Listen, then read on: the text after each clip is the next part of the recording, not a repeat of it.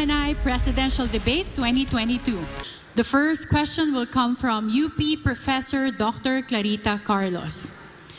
Hi, good evening everyone. Thank you so much for the 4 presidential candidates who had both the political commitment and the political courage to be part of this conversation. My area of research and expertise is on foreign policy and defense and security, so my first question will be within the rubric of these issue areas. All right. If the Quad were to become a collective security alliance, you, as our country's chief architect of our foreign policy, are you going to make the Philippines as a member of the Quad? Why and why not? Senator Marcos? Yes, I think any of these agreements we should, of course, encourage, as long as it is very clear to us what is the advantage to the Philippines. What the professor just mentioned was she spoke about the great powers trying to carve out spheres of influence. I reject that model that I believe no longer applies in the geopolitics of the modern world. The old Cold War thinking. We have to ply our own way. And so it really would depend on what is inside, or what those agreements say that the Philippines what will be doing and what those other partners of ours will be doing for the Philippines. And once again, because we shouldn't think of the old Cold War system, we should always think in terms of the fine line that the Philippines has to tread in all our foreign policy decisions. But if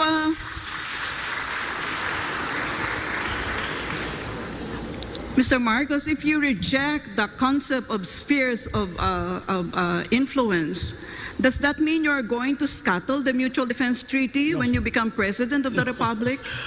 By no means. To the United States of America as a defense ally. No, by no means. The relationship with the United States, our special relationship with the United States, is not something that we can treat, be cavalier about. It is a very important one. And it has stood us in good stead for over 100 years. And that, I think, will never disappear from the Philippine psyche, the idea and the memory of what the United States did for us and fought with us in the last war. And so that is a specific part of our foreign policy. But then as we approach, we know that we are a hot spot right now. The West Philippine Sea is a hot spot in geopolitics right now. And that is why we still have to find our own line in terms of all of these arrangements. Except the one simple principle is that we will not cede 1 square inch of the Philippines to any country. Karen, do I have time for one more follow-up with Mr. Marcos? Yes, Professor Carlos. Yeah. Okay, if that is the stance that you have taken, Mr. Marcos, suppose you have a situation where China is trying to, take us in, embrace us within its sphere of influence. How would you react as our chief architect of our foreign policy? Once again, in terms of specifically to China, the correct approach still seems to be one of engagement. And no matter what the superpowers are trying to do, we have to work in the interest of the Philippines, and we cannot allow ourselves to be part of the foreign policy of any other country. And we have to have our own foreign policy. So again, whatever the superpowers do, we as a highly strategic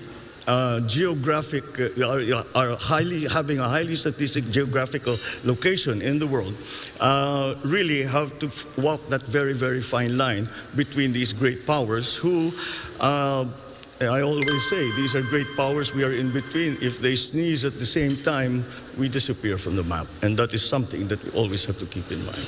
Thank you. Our next question will be coming from Attorney Rolex Suplico. Attorney, your question, please.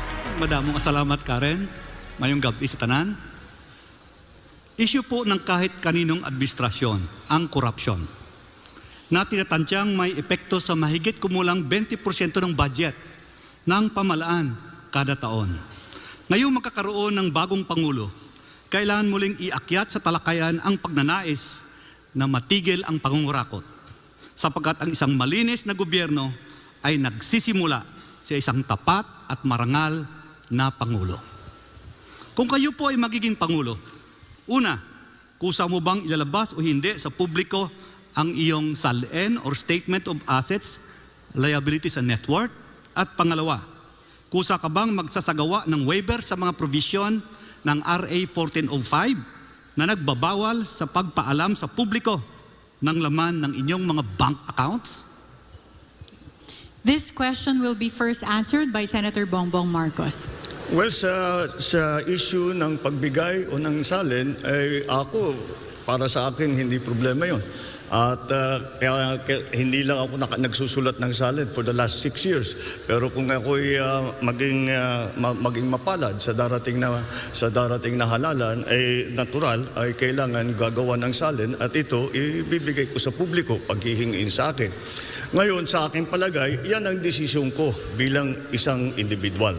Sa aking palagay ay hindi na kailangan palitan ng batas at nasa sa bawat opisyal na yan kung sila ba ay handa na ilabas ang kanilang salin. At siyempre dadagdag ko kung may kaso na may court order na sasabihin ilabas ang salin, ay kailangan talagang ibigay. Pag na-mandate ng isang korte, maliwanag na talagang ibigay at ipalaman. Sa sarili ko lamang, para maging maliwanag, kapag ako ay susulat muli ng salin, ito ay gagawin kong public information. Thank you, Senator Marcos. So Karen, follow-up question. Of course.